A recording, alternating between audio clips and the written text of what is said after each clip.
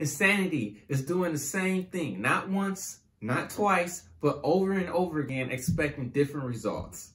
And this can be frustrating, especially when it comes to finances. On this channel, we help you increase your financial IQ and buy back your freedom. Now, in this video, we're talking about cycles, but not just any cycles. We're talking about doom cycles. Cycles where you're just going in the same thing over and over again, and you want something to change, but you can't figure out how to make it change when it comes to your finances. Results can be seen a mile away like Mount Everest. Whether it's positive or negative, people see it and notice. And when it comes to chiseling away like at Mount Everest, the work that you put in is intense.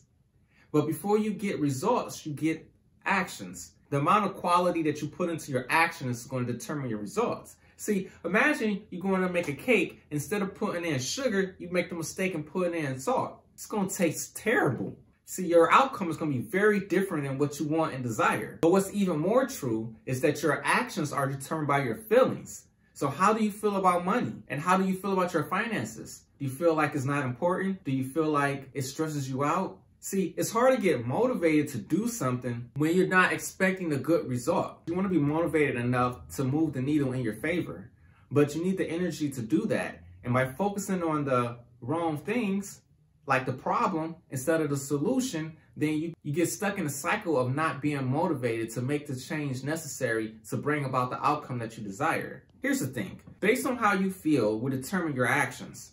If you don't feel like doing something, you're not going to do it. No one can make you do anything that you don't want to do.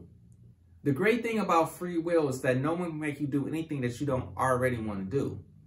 But the question is, how do you get motivated to do what you want? See, sometimes motivation is not enough. So where do your feelings originate from? Well, they originate from thoughts. And the type of thoughts that you have on a consistent basis will determine how you feel about these topics. And so if you want to have a different outcome, you got to go all the way back to your thoughts. Here's how to break the cycle. What you have to do is change your negative thoughts to positive thoughts. And what those thoughts are going to do is they're going to change the way you feel about the situation. And when you change the way you feel, you're going to have a positive outlook and a positive expectation that you have the certainty and the confidence that you are able to change your situation.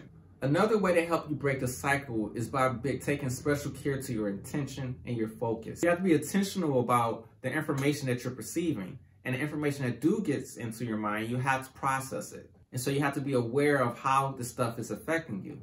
If you're finding this helpful, make sure you tap that like button and share this with a friend. When you focus, you produce an environment where your mind is able to produce the right thoughts to help you feel the right things. And when you feel the right things, you have the motivation and the energy necessary to figure out the right course of action you need to take to bring about the desired result that you want. While it may seem like the key to finances is soaking up a whole bunch of knowledge and terms, in reality, it's not just skill sets. It's also mindset. And if you don't have the right mindset, you'll still end up in this cycle. Here's the loop. Your thoughts create your feelings, and your feelings create your actions, and your actions create the results. And if you don't like the results, then you got to change the thoughts. And if you change your thoughts, it will change the feelings, and the feelings will change the actions that you take, and the actions you take will determine the outcome that you desire. So if you find this type of content helpful and interesting, then you want to make sure that you hit that subscribe button, and I will see you in the next video. Swift out.